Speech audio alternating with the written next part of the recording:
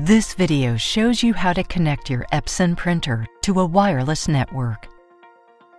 In this demonstration, you will be using a USB cable to simplify setup. The cable is only temporary. You'll disconnect it when setup is complete. Before you start, there are a few things you need to check. Do I already have a wireless network? First, make sure you have a network already set up.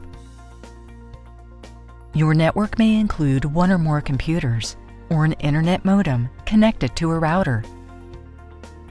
Before making a connection, make sure that your router is wireless. Later, you will see how to add your Epson printer by connecting it to the router. You'll also need to know your wireless network's name.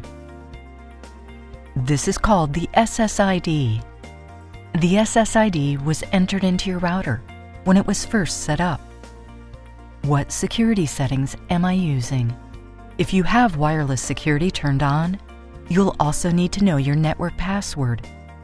If you don't have this information, ask the person who set up your network. Now, let's set up your Epson printer and add it to your network. When you're done, you'll be able to print wirelessly from this computer. You can add the ability to print from another computer later on. Follow the steps on the Start Here sheet. The Start Here sheet shows you how to physically set up your printer. When you get here, install your printer software. Insert the CD that came with your printer. If you do not have a CD-ROM drive, you can download the software from the Epson support site. Click Install.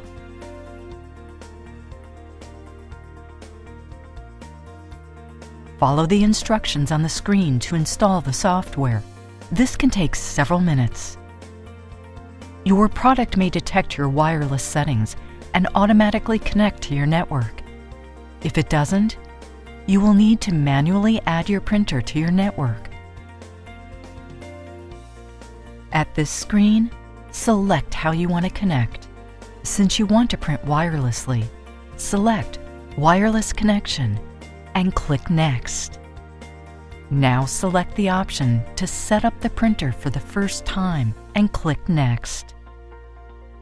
Since you'll be using a USB cable, select Using Temporary USB Cable Connection.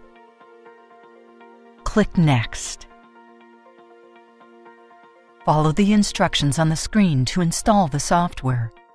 This can take several minutes. When you see this screen, plug a USB cable into any available USB port on your computer. Then, plug the other end of the cable into the USB port on the back of your printer. Your printer is detected.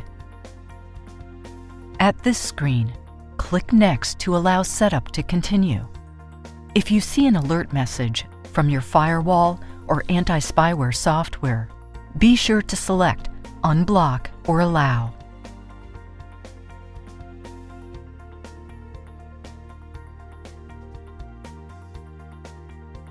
When you see this screen, select the name of your wireless network in the list. If your network uses wireless security, enter your network password and click Next.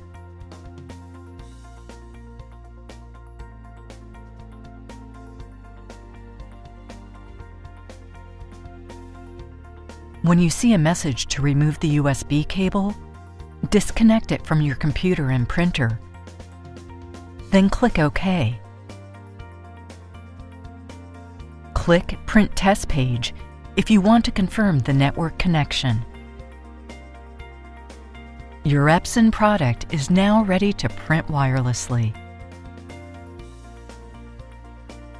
If you want to print from another computer, insert the CD that came with your printer or run the software you downloaded and follow the instructions on the computer screen. When you get to this step, select The printer is already on my wireless network. Follow the rest of the instructions on the computer screen to install the software on your computer. You can repeat this process for any additional computers. You are now ready to print wirelessly from your computers.